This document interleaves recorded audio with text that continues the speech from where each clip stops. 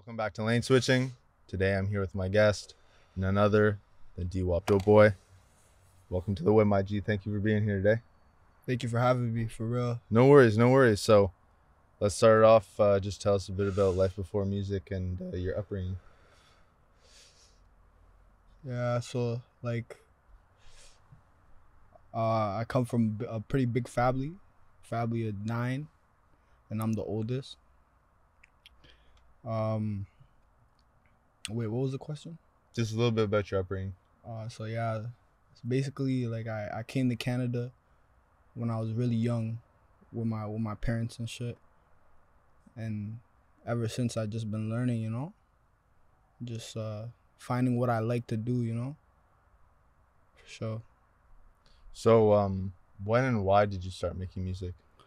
I started making music in 2020 because I felt like I needed a way to I kind of wanted to find a way to express myself, Like an outlet. yeah, an outlet to express myself. Yeah, that's a good word for that. And since you started in 2020, I guess, like, what do you think has changed in your music since you started back in 2020?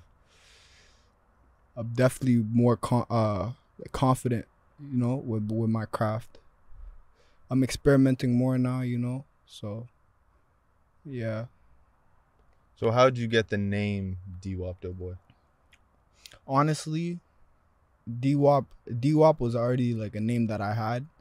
A lot of people around me called me Dwop, so like I put Dwop with Doughboy because I just like the way it sounded, honestly.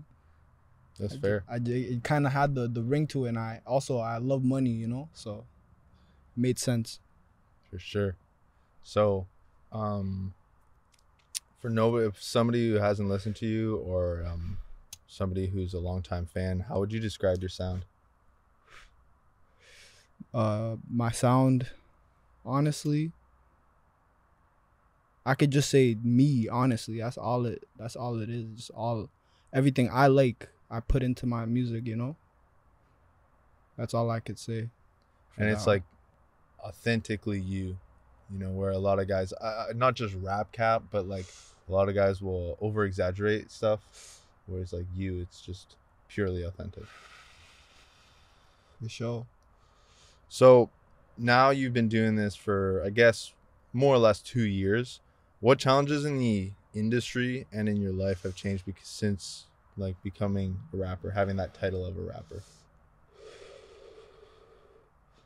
Honestly,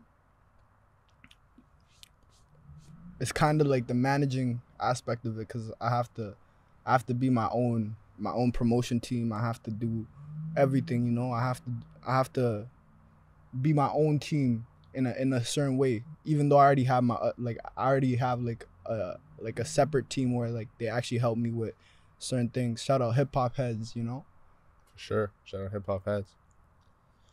Shout out Sleepy too. And so would you say one of the most important things in a independent artist is just that support system?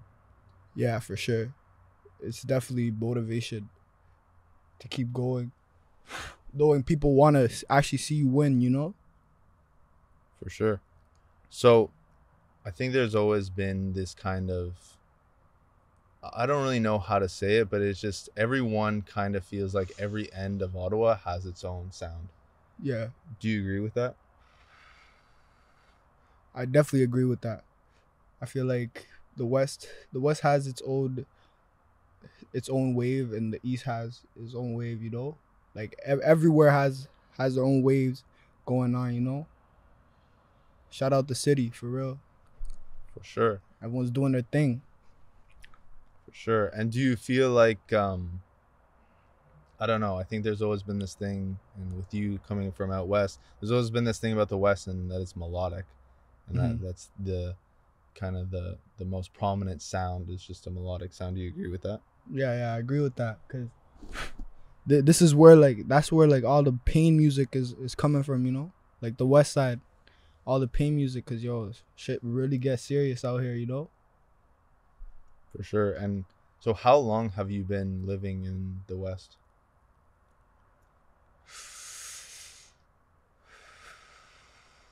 I've been living in the West since like 2015, for real.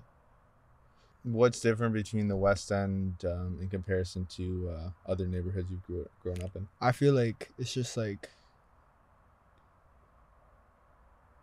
it's definitely more interactive in my opinion. Feel like it's more of a community. You know, with the people you go to school with. There's a lot of support. And I see it. I'm not gonna act like I don't see it, but yeah. And I feel like creatively, you've had a lot of support. You've surrounded yourself, I should say, with a lot of talented artists, such as FTG Reggie and guys like G Faisal, that you performed with at Cranium not too long ago. How has been surrounding yourself with like people like that? How has that influenced you creatively with your music? Honestly, it always inspires me because I know everyone in most of the people in the city are striving for greatness, and the people that I fuck with, I know they're striving for greatness, and I like to see that, you know, all that. And do you think that motivates you being around people who are also in the mix of the music? Yeah, for sure. Um, Recently, you've been working on your own clothing line, Doughboy Gear. Hmm. Just tell us a little bit about that project and when can fans expect for you to be releasing clothes, and yeah, just talk a little bit about that project. So yeah, I'm basically starting my own clothing line, well, merch line. It's called Doughboy Gear. I'm planning on dropping it. I'm planning on doing a campaign for it on my for my music video, for my new single, Nothing to Some. So yeah, I'm gonna be rocking it in the video, so y'all gonna check it out. Y'all better check it out, man. For sure, for sure. Somebody who's also a friend of the show, Loki Guap, you've worked with before. You've released a track with him. Hmm. Y'all don't have the exact same sounds. I guess you could say similar sounds, but just as a duo, like it's pretty obvious to the listener. Y'all got great chemistry. Do you think we'll ever get a collab project in the future? Yeah, for sure. Like me and him, we were thinking about dropping an EP for sure. Like definitely in the near future. For sure. And what do you think the theme of that project would be? I'm not really sure yet. I feel like we just have to go and do what we do best. Just straight bangers. For sure. So now, like, we're close to the end of 2022, and 2023 is just around the corner. What can we expect from you for the rest of this year and going into next year? Bangers. Straight bangers. And visuals, do you think you'll be dropping another visual before the end of the year? Hopefully.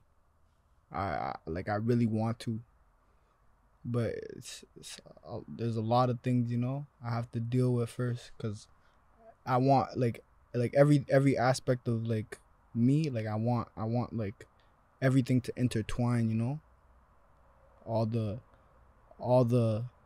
like every venture that I put my mind to, I want everything to intertwine, so it's all one big you know It's just all an ecosystem of quality work.